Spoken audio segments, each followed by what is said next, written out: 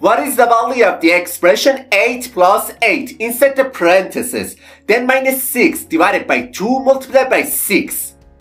Which option do you think is the correct answer to this question? At first glance, this expression seems very simple, but unfortunately, many people get tricked. Let's take a closer look and solve it together.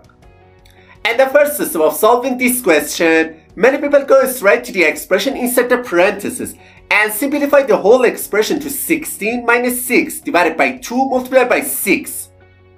And the next step, they perform the subtraction between 16 and 6 and simplifying this expression to 10 divided by 2 then times 6.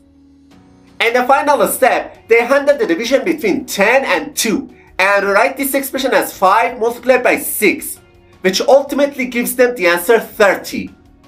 Then, without any hesitation, they quickly say that option D is the correct answer to this question. However, it's not the correct answer to this question. Also, some other people when solving this question first go to the expression inside the parentheses and rewrite this expression as 16 minus 6 divided by 2 then times 6. And the next step, first they handle the multiplication between 2 and 6 because they believe multiplication has a higher priority than division. So, they rewrite this expression as 16 minus 6 divided by 12. In the final step, they perform the division between 6 and 12 because they think division has a higher priority than subtraction. So, they simplify this expression to 16 minus 0.5, which ultimately gives them the answer 15.5. And immediately, they conclude that option C is the correct answer to this question. But this answer is absolutely wrong. Now let me show you how to solve this expression properly. As you can see in the image and this expression, first we have a parenthesis, then a subtraction sign, followed by a division, and finally a multiplication. To solve this question, we need to follow the PEMDAS rule step by step. And this rule, P stands for parenthesis, E stands for exponent, M stands for multiplication, D stands for division, A stands for addition, and S stands for subtraction. We must perform all the operations strictly from top to bottom according to the PEMDAS rule.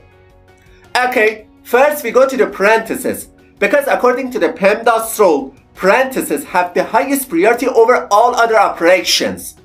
So, we can write this expression as 16 minus 6 divided by 2 then times 6. And the next step, we move on to the division and multiplication, because multiplication and division have higher priority than subtraction.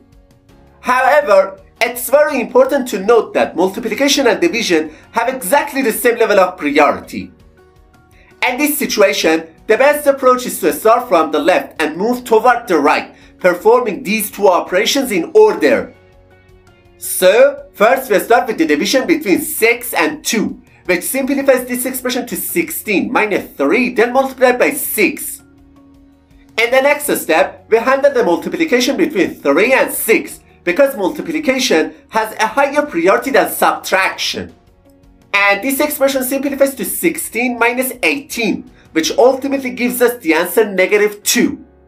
Therefore, option A is the correct answer to this question.